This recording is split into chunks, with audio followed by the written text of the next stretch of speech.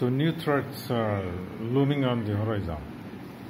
The H3N2 influenza and the Type B influenza are leading to extremely severe respiratory conditions, leading ventilation.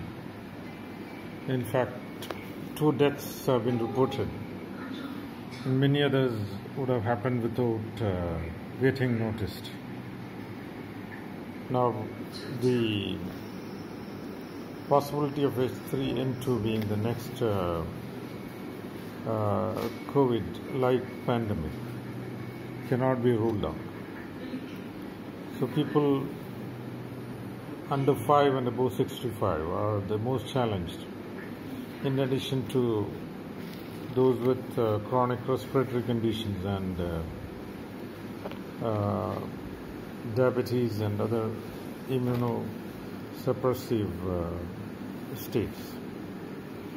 So the H3N2 is the next virus to watch out, followed by the influenza type B virus.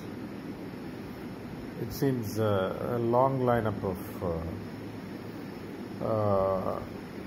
pandemic causing viruses are queued up to put humanity at great risk, to put the global economy under great stress and strain.